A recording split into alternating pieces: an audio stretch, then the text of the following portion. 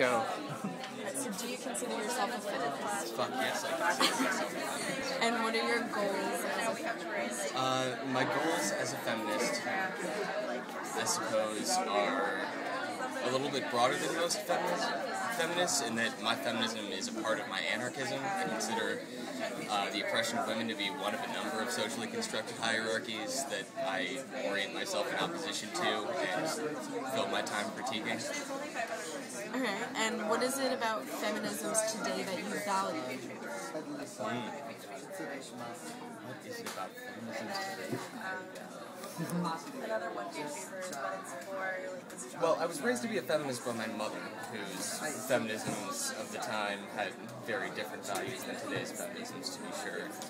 But today's feminisms is all about, or not all about, but very largely about intersectionality, interlocking systems of oppression, and how socially constructed hierarchies can't exist in a vacuum. They're always operating at the same time. And so I think feminism is valuable because it points out how fucking complicated everything is and how impossible it is to get any sort of normative understanding of the world because everyone engages in differently. And how do you see new media shaping feminisms in the past 5 years? Well, the internet is a very powerful tool.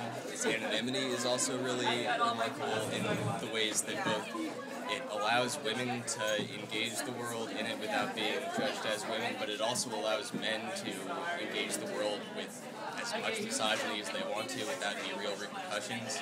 And so I think it's been a give and take in terms of new social media. So, I don't think it's all good, but it's definitely better to talk about it more than less. More avenues are always better.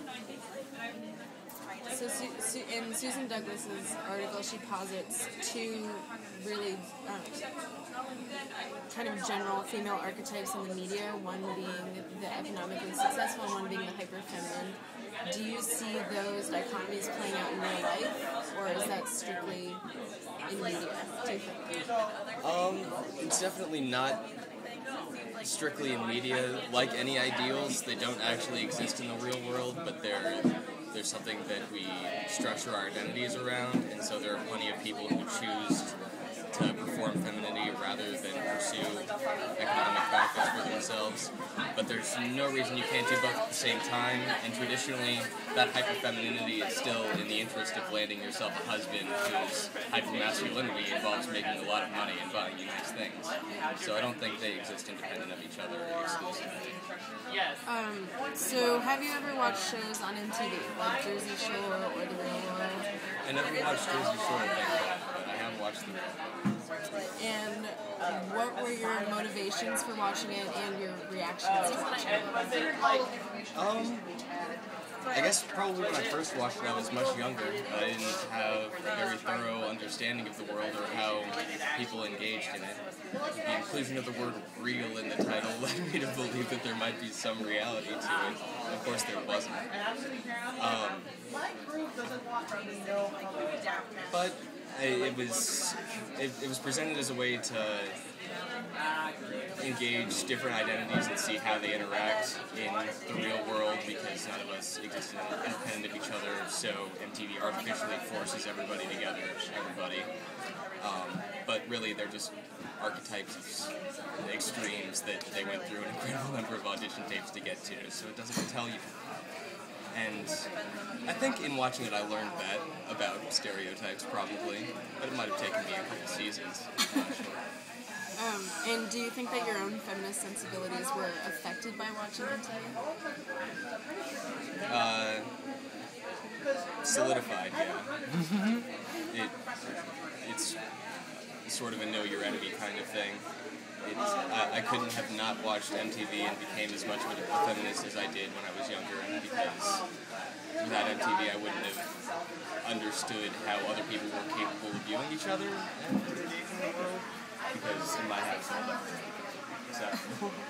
And do you think that feminist goals are accomplished today? I think feminist goals are accomplished.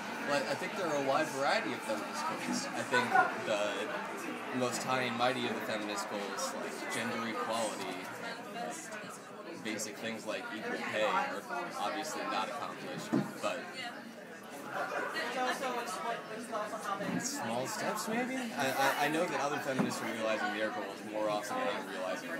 I see that happening for sure. So what do you think about prominent political figures like Sarah Palin and Hillary Clinton? Do you think that they're contributing or detracting from the ultimate feminist goals? Well, as I mentioned earlier, am a social anarchist. I'm also a bit of a political anarchist, so I think that putting a woman in power is just a symbolic victory more so than a real one. And this goes back to like first wave feminism when women were fighting for the right to vote. There were anarchists like Emma Goldman who said, inclusion of women in a rotten system isn't going to make it any less rotten. You watch, they're not going to be maternal and good and keep us from going to war because the system relies on going to war, relies on the oppression of people. And no matter who's the president, as we can see now, it's going to keep being the case. Any president's not a good president. Well, that's